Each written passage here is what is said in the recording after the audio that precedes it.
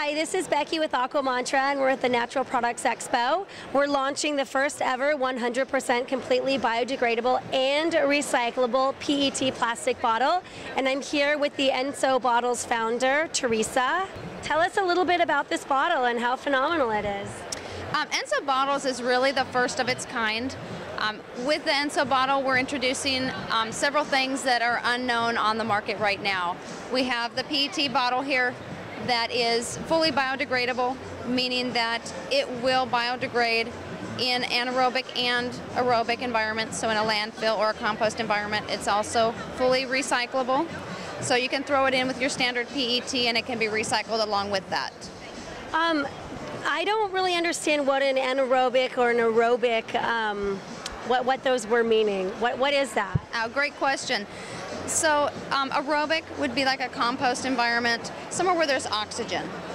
So it could be a composting, it could be if it happens to get dropped off, and we don't promote this, but if it happens to fall accidentally out of someone's backpack while they're out hiking, anywhere that's a natural environment with oxygen is going to have the microbial activity needed to break down the bottles.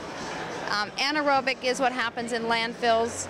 Everybody knows that landfills don't break down things very well, and that's because there's no oxygen in there, and our bottles will break down without oxygen.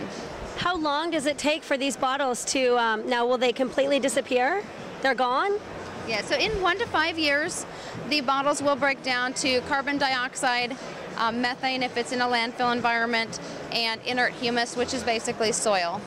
But there is no plastic residue left over. So it's a PET plastic, and I'm just kind of curious about the process. I mean, how do you get a PET plastic to become biodegradable and recyclable? Well, biodegradable.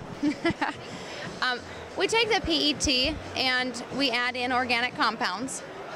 FDA approved, food safe compounds? Yes, they're all FDA approved. Ooh!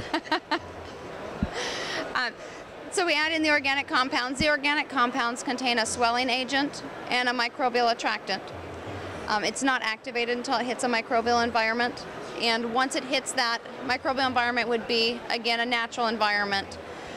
Once it hits that environment, it's going to swell apart the polymer chain and allow the microbes to get in there and digest it.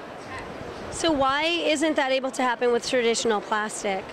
With traditional plastic, when it's processed, the polymer chain is too tight. It's a real tight polymer chain, and microbes can't get into it to digest it.